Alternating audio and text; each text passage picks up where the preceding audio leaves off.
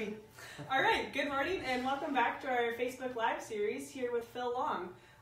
It's been a couple weeks, so we're excited to be back online. Yeah, literally. Yeah, we had a nice Thanksgiving break. I think everybody enjoyed it, and it's been absolutely gorgeous weather out, not only through Thanksgiving but now, and just keeps on going through the weekend. It seems like the fact that it's like 50 degrees and about to be December is pretty insane.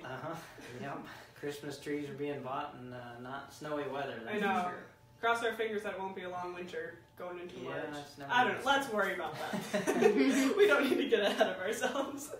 All right. So today we are going to be talking about all things cover crops.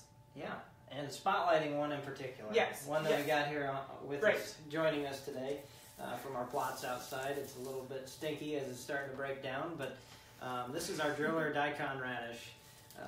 The Diakon Radish, before we get into talking too much about it, I kind of just wanted to explain a little bit of the differences between some of the radishes, because a lot of times guys will hear oilseed radish, and then you have driller, and there's about 15 other names for that that I've heard, since I've been involved in working with cover crops. But the Diakon radish specifically was bred and intended actually for food use, for different cuisines, because of the really long, I call it a tuber, I guess you can call it taproot. In our case, for compaction reasons, you can call it a taproot. But the long, slender tuber that it has for using for food purposes, because the oilseed originally had several roots coming off it. It looked more like a branched tuber, kind of. It was not, kind of like when it comes to trees, a lumber person doesn't want a tree with a bunch of branches. Wants a nice straight one with no knots in it. So that's kind of the same thing they were going for here. And then they continued to breed it for increased rooting depth, and as you can see here, these ones were planted at a high density, so they didn't get extremely huge, but this thing can go up to 30 inches in the ground. Whoa, so that's a lot of radish. That's a lot of radish. I don't know too many people that lay that on the table and eat it, but for Thanksgiving, but it is a good, it's not too bad. So yeah, that's one of the main differences. Like I said, the oilseed radish was originally, all the radishes were kind of intended for an oil purpose, and then this one has been continually bred for breaking up compaction and doing some of the things that we like it for so much now with cover crop use. So, let's just talk a little bit about the phase that it's in right now. So when was this planted? So this was planted mid-August. Okay. Pretty early. Obviously, most guys probably won't be able to get it on quite then, and if you have a crop out, that's going to be a little early. If you're trying to plant it into, I'll back up a second here. I prefer to see this one. It's great before any crop, but this one goes really well before corn. For this reason right here that you can see, it drills down really deep, and then once it breaks down in the spring, those channels are all going to be open. So those corn roots are going to follow it down. Right. I know our forage specialist told me that one of the guys he knows in Michigan that's planted this in 30-inch rows, and then came back in the spring and planted with corn with RTK straight back into those rows, and saw a 20 to 25 bushel increase, because it was a rough year, it was a dry year, and those corn roots just followed those channels straight down. So the potential to see benefit from this is pretty great. It's literally paving the way. Yeah.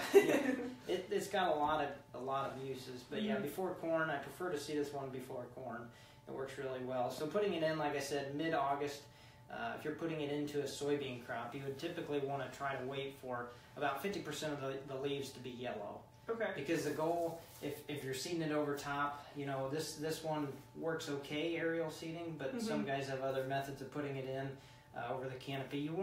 Either way, you want to have some contact and some moisture from the soil or from the leaf material. Okay.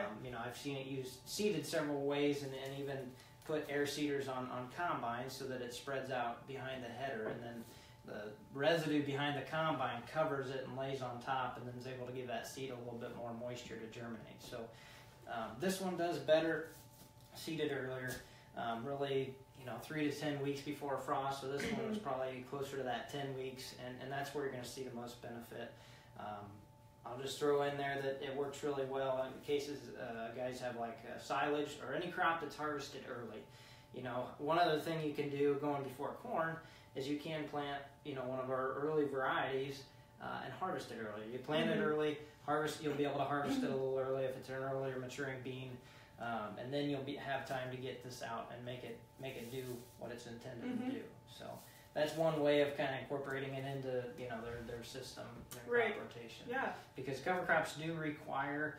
That's one thing I always encourage people: don't just do it to do it. You know, make sure you have a plan. Make sure you have some goals in mind before you just go out there and try it. So leads us into the next point. Why? What's the benefit aside for more of the benefits too? We hit on how it has an extremely deep taproot. A lot of guys use this for compaction reasons. I've seen it seeded even just on end rows. Where a lot of guys will do some tillage after soybeans. Instead of doing the tillage, they'll put radish out, to break up some of that surface level compaction, because it finds those little channels and then it just expands. Does a really good job at that. Another thing it does really good, which you can't see right now, unfortunately, is suppress weeds in the fall. Okay. And guys that have fall weed issues that they don't like to see, this looks pathetic right now, but this thing has the ability to produce over 4 tons of dry matter, leaf material in the fall. Wow. Which is really impressive. It grows really quickly and will shade out pretty much any of the weeds below it. So that's one thing I really like for. Obviously, it's not going to look like much in the spring. We're sitting here at the beginning of December and they're starting to die off. But that's also, to me, one of the benefits. Just like I said before, corn, guys, you got to get this cover crop terminated in the spring. You don't have to worry about this one. Okay. So it's going to die for sure. In our geography, it's going to die in the low 20s as it has when we got that 10 degrees a few weeks ago before Thanksgiving. So they started to die off then. So, another couple reasons. This one actually is, a forage option for guys that have cattle. Okay. I did not know cattle that. love that. There are a lot of times you'll see in food plots for deer. A lot of times you'll see turnips and things. Turnips have a slightly higher forage quality, but these in terms of cattle grazing are probably the number one that people use and mix them in some kind of mix out there too. That's the other thing about the radishes; they work really well in mixed with another cover crop. Okay. So if you want something there in the spring, you could put them with rye or something else to add in additional benefits too for them. So. Well, let's talk a little bit about the best uses. So nutrient management, holding in the soil. Let's talk a little bit about the chemical side of things. Sure. Just a couple weeks ago we talked about nitrogen management in the fall, and that's one of the things I get most excited about. It can be a whole day topic, I feel like, for me. But this is the original cash crop. This is the one that everybody knows as far as cover crops for holding and retaining, recycling nutrients back up to the surface of the soil. So this along with our cereal rye is two, and I have a study here by Illinois actually that shows some of this information, but this is one of the two that can hold and retain the whole amount of fall applied anhydrous ammonia that's put on. And I feel that's pretty important because in Iowa here you see a lot of fall applied nitrogen. Right. So you're going to lose that one way or another, but this one is one of the few cover crops that has the ability to retain actually all of that nitrogen, over 190 pounds they've shown in some areas. So an extremely good ability to pull that back up. And I have a chart here if we zoom in on it, and basically there's a few different cover crops on it, but the control here on the side shows you that over 40% of this nitrate they found with no cover crop in the spring was below basically 20 inches. This is 20 to 30 inches here. So 40% of it was below 20 to 30 inches, which is probably not going to be used by that following corn crop compared to the radish, which brought all that nitrate back up in the top. This is 0 to 20 centimeters. I know we're not, this is research. They always do things in metric, but this is 0 to 8 inches. So that's the top part of the profile, and that's where you want it for that corn crop just starting out.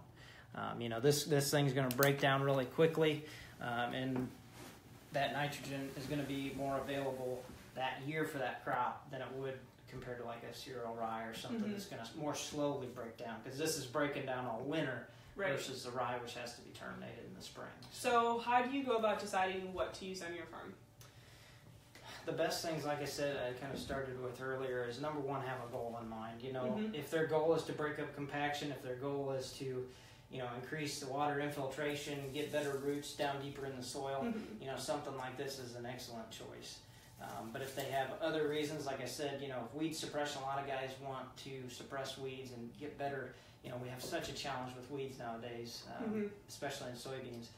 You know, spraying-wise, this is not going to provide you much weed control in the spring. In the fall, excellent.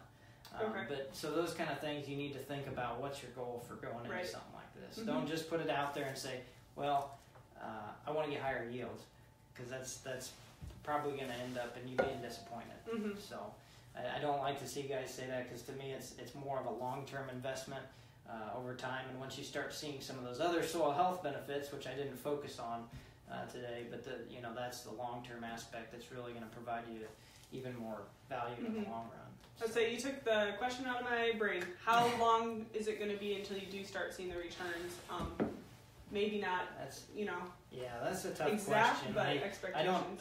I mean, some people compare it to no-till and so forth. It just depends on your farm. There's been guys that have shown returns in a year, you know. But it's just like any other tool on the farm.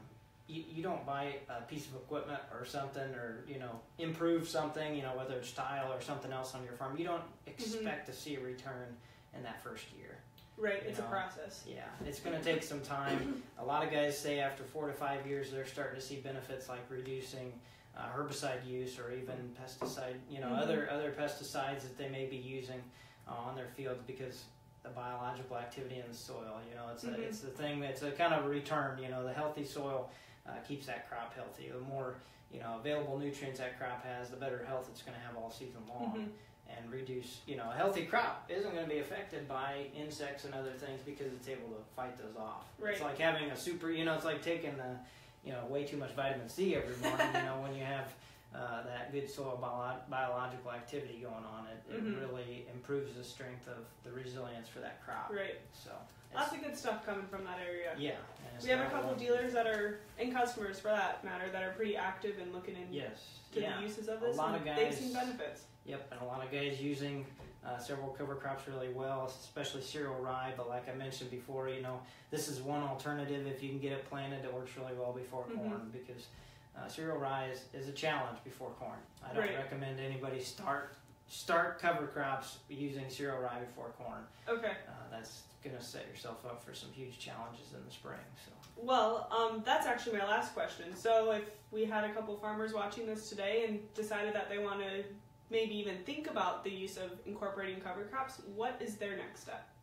Well, their next step, like I said, you maybe talk to myself or somebody else that you know and trust about cover crops, and how to incorporate that into your operation. You know, corn and soybeans, like I said, make it a little bit of a challenge. You don't have, you just have those two crops, and typically they're harvested in that, you know, starting in late September, so that makes it a challenge for some of them. But we have some other cover crops too in our lineup that I'm excited about, the clover in particular, that once we get some more cold tolerance and ability to get it seeded, you know, later in the fall, I think will be some excellent options. So it's just a matter of sitting down and thinking about it, you know, not just jumping and going. Right.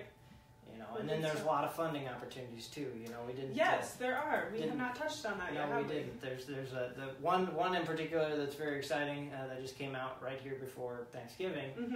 Was an announcement for Iowa farmers, the crop insurance premium reduction, $5 an acre on your crop insurance.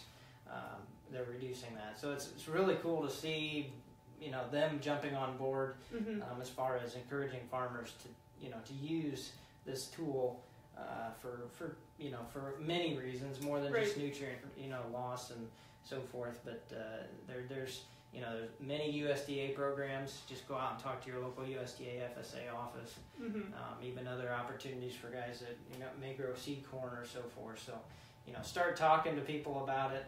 It's not too hard to find some of those opportunities. Start a conversation about it. Yeah. If you talk even at your local coffee shop, there's probably maybe somebody who knows somebody else, and if they don't, you know, I'd be happy to point them in the right direction too. So. Well, good deal. Well, thank you for joining us today. As always, we appreciate it. And thanks for our listeners for tuning in. Have a good day.